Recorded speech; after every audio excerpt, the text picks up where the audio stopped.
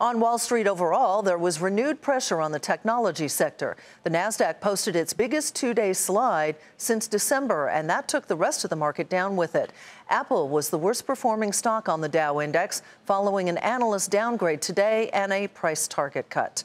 Dow Jones Industrial Average lost 36 points to 21,235. The Nasdaq was off 32, and the S&P 500 fell 2. But after outperforming the market this year, some say the pullback in the tech sector is healthy. Others say it is not. So we asked Bob Pisani to lay out both sides of that debate. This sudden movement is generating a lot of healthy debate about whether the great technology run of 2017 is over. Tech, of course, has been the big mover this year, up 17% and far outperforming the 8% gain for the S&P 500.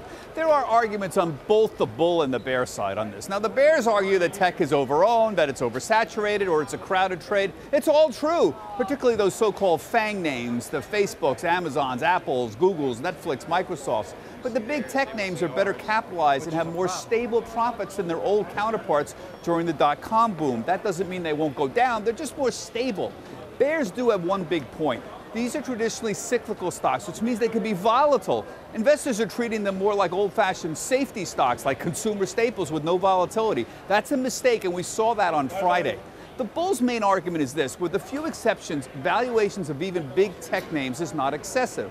True, some of the big names, the Facebooks and especially Amazon, they have price-to-earnings ratios way above the S&P norm of about 18. That's because the market is assuming very strong revenue growth for these companies, which is not proven to be wrong, at least not yet. And take the biggest name of all, Apple, which currently trades at about 16 times 2017 earnings. That's hardly inflated. Apple's had very high valuations in the past, but not today.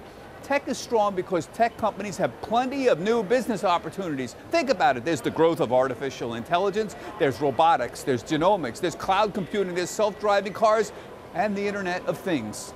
No lack of opportunities for tech names. For Nightly Business Report, I'm Bob Pisani at the New York Stock Exchange.